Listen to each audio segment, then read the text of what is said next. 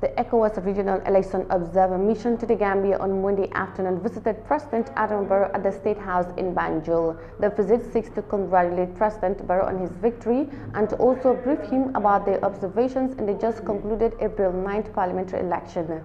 The group was headed by Dr. Mohamed Ibn Chambers, former United Nations Special Representative of the Secretary General for West Africa and the Sahel. Details of that in this excerpt. Okay. Yeah, from that let me. How are you? How are you doing? Very good, thank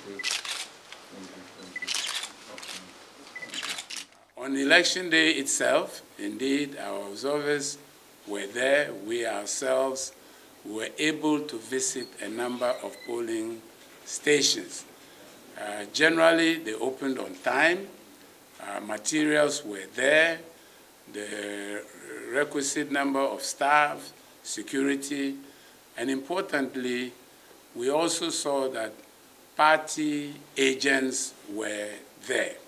We did not visit any polling station where we didn't find party agents, even if it's true that, for instance, many of the independents were not able to have agents, or one or two other parties did not have the same capacity. But the two major parties, namely the NPP and UDP, clearly had agents in all polling stations that we visited. At the end of the polls, again, we witnessed the counting, which was done very transparently in the open for all to see. And what impressed us was almost the camaraderie. I can call it the camaraderie that was there between the agents. There was no pushing and shelving, no acrimony. They were all acting very, very professionally and in the way they were relating to the staff of the IEC.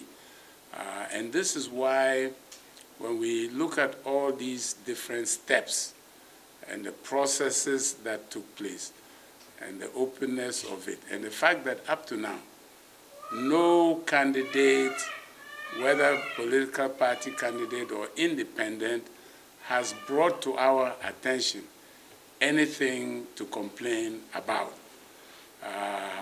Of course, as we have always advised, if for any reason any party is aggrieved, there was a code of conduct signed, and 85% of candidates signed it.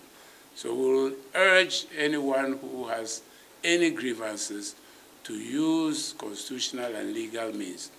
Go to court, present your case, and allow the judicial process to resolve the matter.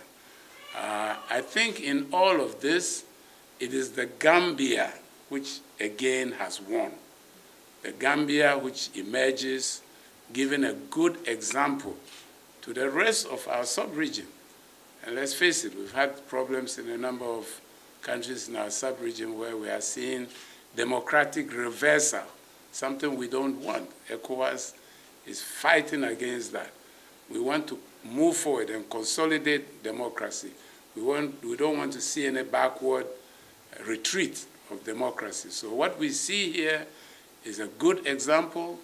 Gambia should be proud of themselves.